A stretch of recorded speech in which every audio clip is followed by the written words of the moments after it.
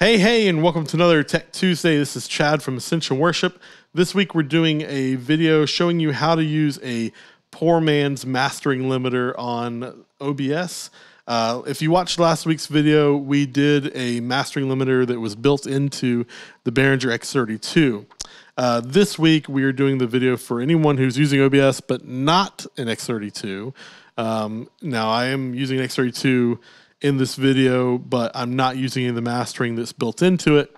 So this would work for anyone who's using an analog console plugged into an interface, or if you're using an LS9 or an Allen Heath, whatever console you might be using that's not a Behringer or Midas and doesn't have its own built-in limiting, this is going to work for you. So first off, you need to make sure that you're getting your signal into OBS. In my case, I'm going through USB, and you can see down here I've got my USB audio connection on here. If you're using an interface, that's fine too. You just need to make sure that whatever you're feeding into OBS with the level all the way up on OBS is not actually distorting, not hitting all the way up into the red. You want to get it somewhere in the yellow here. So you'll need to adjust your levels on your interface or your mixer to get that. And once you've done so, what we're going to do is we're going to apply some audio filters in OBS. And this is really easy to do.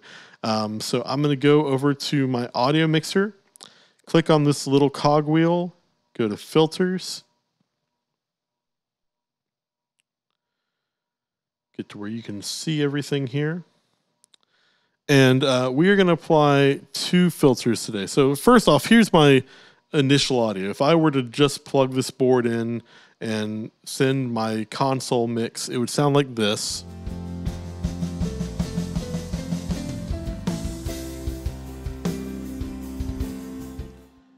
It's pretty quiet. I've got pretty conservative levels, as you can see on the screen where my face is.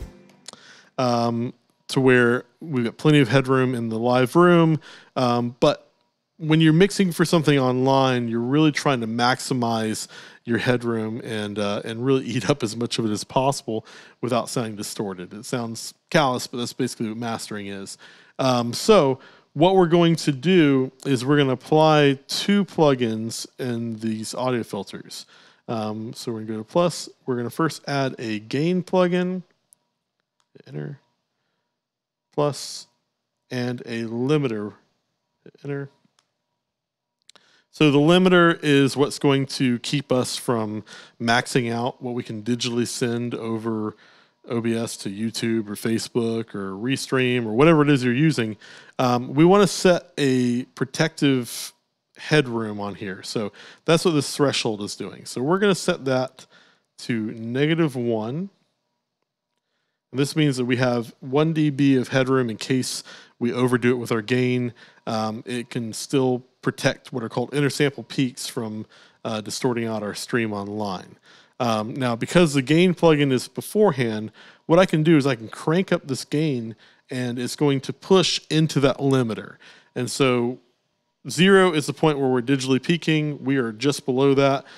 Turning the gain plugin up is going to squeeze our audio into that, and we're going to get to a point where it's going to start compressing. Now, the bad thing about doing this with OBS is that you don't really have any meters other than the meter we have down here to see how much you're compressing. So you're going to have to use your ears and use your eyes together. So what I'm going to do is I'm going to crank the gain up.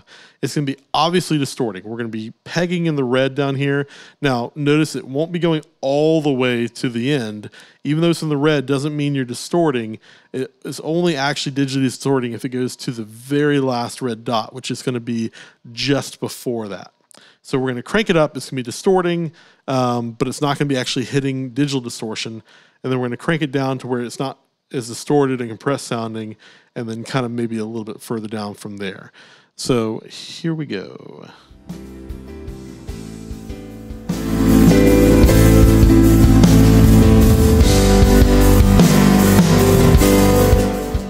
So if you notice on my meter, I am just below that top red, but it sounds bad. It sounds compressed.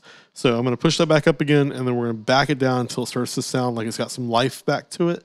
And that's probably going to be around -6 17 or 18 in this case, just from what I saw on the meters earlier. So let's hear that.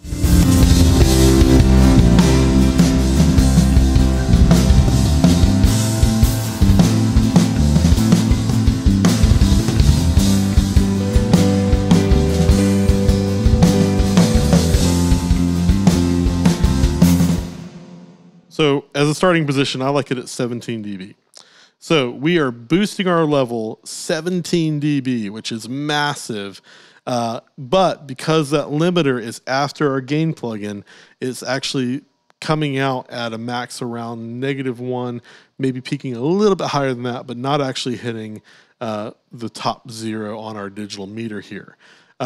So there you have it. That's a poor man's mastering trick in OBS. As I mentioned in the X32 video, you will find that just because you have this ability, you can obviously overdo it. Like when we went to 30, it didn't sound good.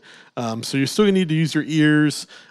You will probably find that things like your kick drum and your bass guitar, if they are too bassy coming into this, those are gonna start to distort early on. So you might need to adjust what's going through this mix to try and get the most out of it. But this is a really, really good way to start, and it's something free that you can use, which is fantastic. So I hope this has been helpful for you guys. If you have any questions, please feel free to leave them below. Until next time, have a great week.